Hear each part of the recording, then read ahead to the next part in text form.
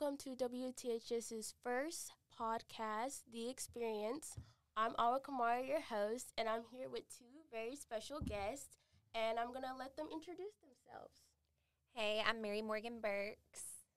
And hello, I'm Jennifer Lindsay. And they're our friends from AEE, and we're going to get more about them. So go ahead and tell us about yourselves, like what represents you.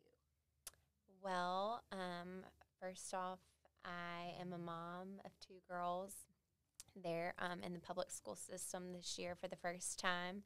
My oldest, Scravely, she is a first grader at Thomas Street. And Lucy is at ECEC, so we're really enjoying that. I'm from Tupelo, and I graduated from Tupelo High School. And I'm married to my husband, Taylor, who also graduated from Tupelo High School. We weren't here at the same time, though, so that's always fun to tell. And I love being a Tupelo native, and we both went to Ole Miss, and I never thought that I would end up back in Tupelo, and always said I wouldn't, but here I am, and I'm glad to be back in Tupelo and just pouring myself into the community and volunteering all of my time. So I really like giving back to the community. Well, my name is Jennifer Lindsay, and I am not a native to Tupelo. I moved here 15 years ago to take a job as an attorney, which is what I still do to this day. I am also a parent. I have a first grader, 6-year-old little boy named Grayson, and he is great. And he is at Parkway Elementary. So while I am not a native to this area, I know that I was unfortunate enough to grow up in some of the most underperforming schools, not only in Jackson, but in the state of Mississippi. And I know I would not be where I am today if people hadn't identified something within me and helped to cultivate that and encourage that. And those were my teachers. Those were the people that really made school a haven for me. And so now that I am a parent, I'm doing everything that I can with AEE to help the next generation of teachers do that for our children. Okay, great. So can you tell us a little bit more about AEE? What does it stand for, and how is it important for the community of Tupelo? Yeah, so AEE stands for the Association of Excellence in Education. What we do is we are a booster club for the public school system. Different people fund AEE by donating money to the booster club, and people who serve in the public schools, teachers, they'll write grants, grant proposals to us, and we have a team of grant readers, everyone on our board. They review the grants. Anyone can kind of ask to be a grant reader, and we'll kind of filter all that. But those people write grant proposals, and we review those with a rubric and grade those. And the top graded grants, we reward those by funding those grants. And the grants usually are like projects within the school, requests for like equipment like these microphones or the soundproof walls that you see in here, things like that. We'll reward those to the highest rated grants. And that way the people in the schools, you guys, are having the best education and learning experience that you can have. Yes, we're very grateful for that. And how do you think your role helps? Work and make AEE what it is today? So tell us what your role is and how it's beneficial to AEE. Well, my role is I'm currently a part of the Grants and Action Committee. So throughout the year, as Mary Morgan said, we are, receiving funds. And a lot of times it's for all of those things that teachers really would like to implement in their classrooms, but budgets are, a big concern, and they just don't have the financial backing to do so. AEE prioritizes, innovation and creating the most creative learning environment possible for our children. So a lot of our grants, I guess, are more along those lines in helping push innovation and technology in our classroom to make sure our kids are as best equipped as possible. So when we're receiving those funds as the Grants and Action Committee, we are the ones that are tasked with making sure that all of our generous donors, know what it is that they were funding, what it is that they, put their money toward. So like these microphones, the soundproof equipment, or like the hollow sands table, they want to see how children or how our students are benefiting from those donations by seeing it in the real world in real time. Okay. So do you think these past couple of years, have you seen a big impact from the grants that were granted to students and teachers through AEE? I really have. This is my maybe third year on the board. Last month, we awarded $110,000, and the year before, we awarded over $100,000 as well. But some of those projects went toward, like the hollow sands table that is being utilized by students at THS. In addition, the business brew, the coffee shop that's also housed at THS, that was started as part of an AEE grant. But with respect to like the younger grades, we've funded something like the book vending machines to help promote literacy and reward those students who are meeting their benchmarks and even surpassing them with respect to reading. So I love seeing all of the good that AEE does in our community, and it just makes me want to work even harder to make sure that we can do more and we build upon our success. That's great. That's amazing.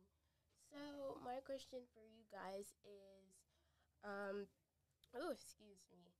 So what is some of the things that have impressed you by AEE? Like any grants that you've seen this year that you thought, this would be very beneficial in the classroom or anything like that? What has caught your eye this year?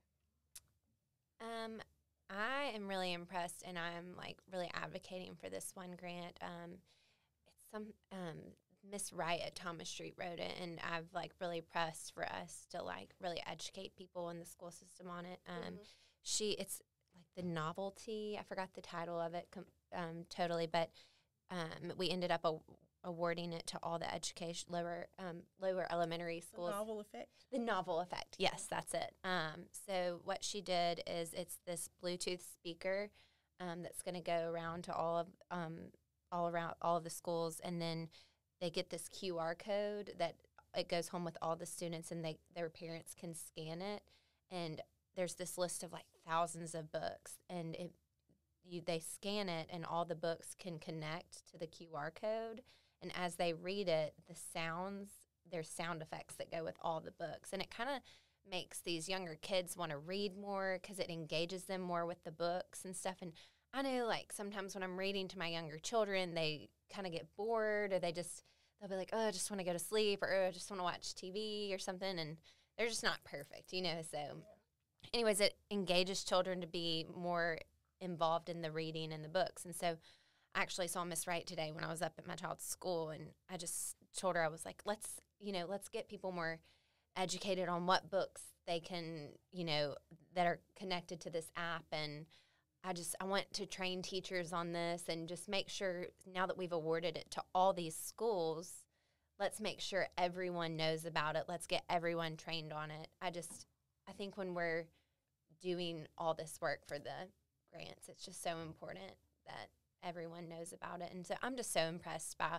all the teachers that take the extra time to write these grant proposals and stuff. And it makes me so happy to be a part of the Tupelo system, because teachers don't have to write these grant proposals. They don't have to go the extra mile. And so when we have so many grants come in, I just get so excited.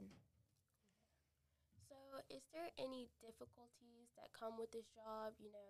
Maybe not all grants are always awarded. So is there any problems that maybe you guys face? I think that is honestly probably the one thing that I struggle with, because, as Mary Morgan said, these teachers are going the extra mile. They do not have to do this. They put in the time, the effort, and the work to do it.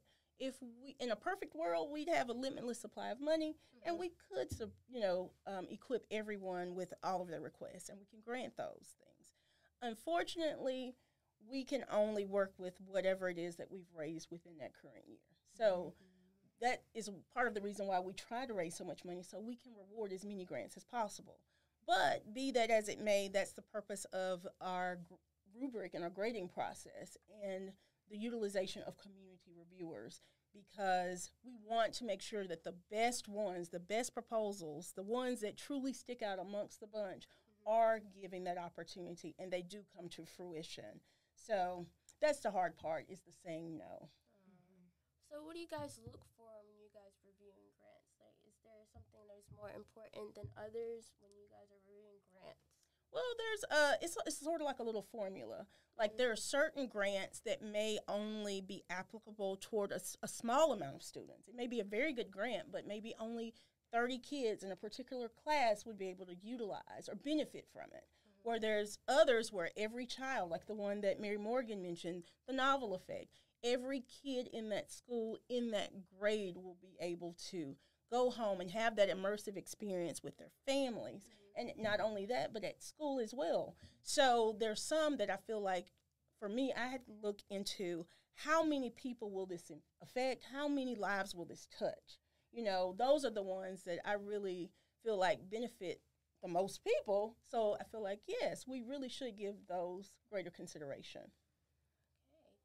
So my thing is, how do you guys help raise money, since maybe the budget from a previous year is not the same as the current year? So how do you guys try to balance out the differences and work with a new budget each year? Well, we do have a fundraising committee, and we have a fundraising chair. Something that I like to think about too is, like, we have our, like, tried and true people that donate money, but also just, like, spreading the word about this. And we always have new people moving to town, new people moving into the school system. Something that I like to bring up constantly is, you know, there's always new people willing to give. And if we spread the word and we talk about how amazing AEE is and educate people on what we're doing, that is so important. And as I think, like, as long as we are refilling the pot of names and telling people, hey, this is what we're doing, and this is your children being affected, and this is how you can help us, that is the best we can do. And so, I mean, I would give all my money in the world to AE if I could, but I can't. So that's what I try and do, and I try and share away on social media. It's probably annoying, but that is what I'm trying to do, is just constantly educate people on AE. Another source of funding that we have developed over the years, because a lot of things are dependent upon the economy. When the economy is rough, we don't get as many donations, but we did implement something called the named donors, or named grants. Like, certain businesses, and Tupelo is so blessed and so fortunate to have so many businesses that want to pour into our children and our community, like Regions Banks, like Cadence Bank, like Reed's Department Store, that they donate $5,000 for a grant to be named after them, and they can dictate the parameters of that grant. Do you want early education projects, or those kind of projects that promote banking or financial literacy? And then they can call through those grants or those proposals and pick the one that best aligns with whatever purpose or, area of education that they choose to focus upon. So named grants have been an awesome, awesome source of funding for AEE. Okay. So is there any way that community members, parents, and other teachers who might not be in AEE or be active with AEE get involved to help this organization grow? Yes. They can check us out on Facebook. We do take donations as little as $12.50 a month, $25 a year. I know we just talked about $5,000, but every little bit helps. I mean, bit by bit, we build our nest that we award grants from. So if you check us out on Facebook, there's links to our website. You can make donations that way. But, yeah, no, there is no donation too big or small for AE. We will gladly accept it all. Okay, my last question for you guys is, if you had any superpower, this is my favorite question. If you had any superpower, what would your superpower be and why? Oh, man. I was ready for that one.